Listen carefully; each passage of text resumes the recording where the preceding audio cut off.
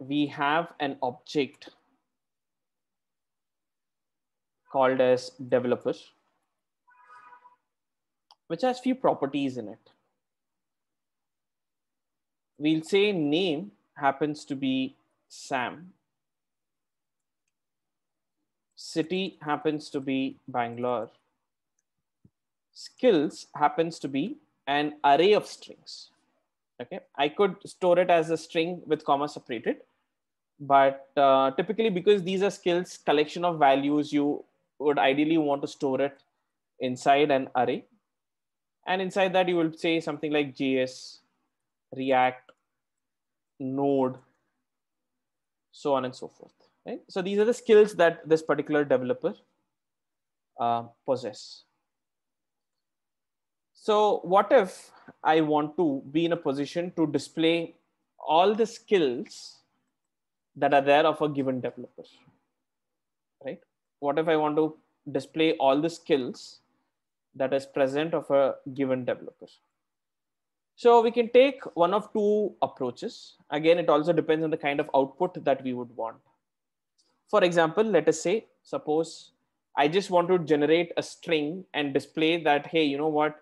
These are the skills of Sam. If that is the output that we want, then what we can do is we know that developer is our object.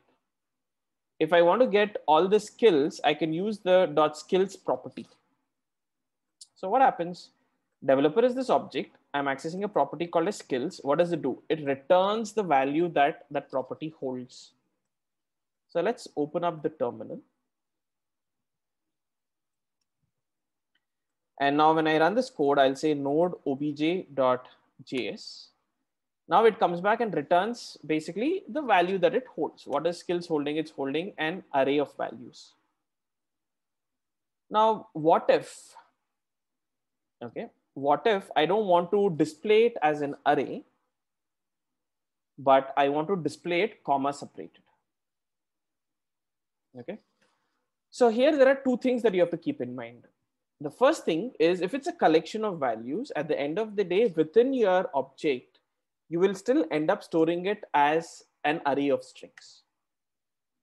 Just because my final output requires it to be comma separated doesn't mean that I would store the values comma separated.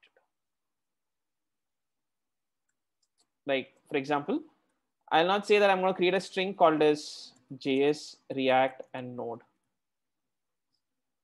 So when I say node obj.js, yes, it gives me the kind of output that I require, but doesn't mean that I want to store the information as a string. Just because I want the output that way, doesn't mean that I'm going to store it that way. Now, the reason is why an ideal way of storing information is an array of strings, no doubt in this case. This will help me in performing further kinds of operations. Like, for example, I also want to know the total skills present for that particular developer. Here, it is not going to help. Why? Because I have a string. Then if I think about doing a length, it will tell me the total number of characters in that string. But instead, whenever we store information, we store the information in a certain way.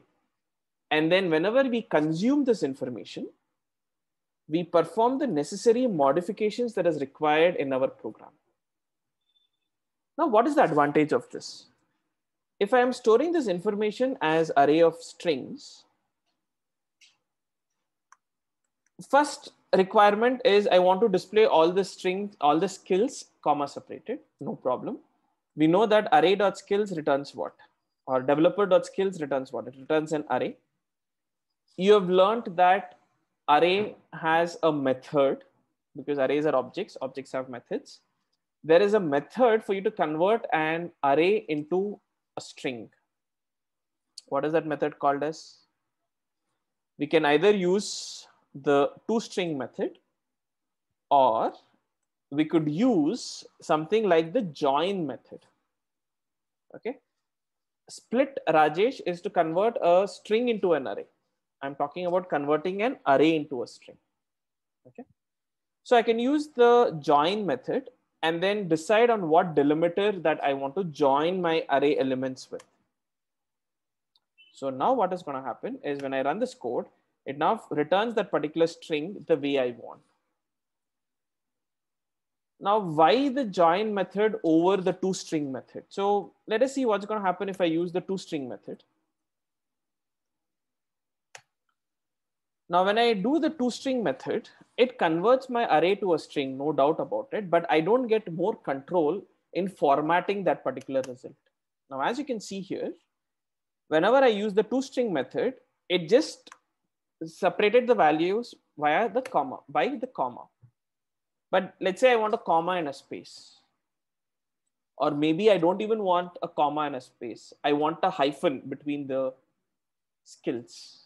So at that point of time, our toString is not going to be as effective as required. Then we can continue to go back and use the join method, because in join, we can specify the separator. How do we want to separate the array elements? So let's say I wanted by the space and a hyphen, I can still go on to do it the way I want. So in the exercise, what we have done is we've just basically done a comma and a space, because we wanted to return the array elements, which is array of strings, in a string format. Now, what is the advantage of storing the value in the proper data structure?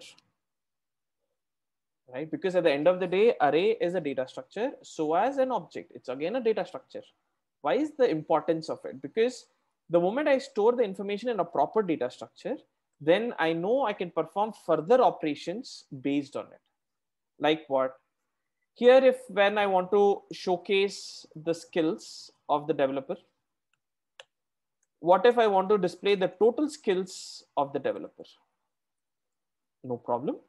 You know that we can do developer.skills returns an array. I can now call the length property of it. So by doing that, we know what are the total skills that is present of that particular developer. Does this make sense? Right? Accessing strings within, which is present inside an array, which is present inside an object. That is the reason why we have done this in our code. Does that answer your question, Pavitra?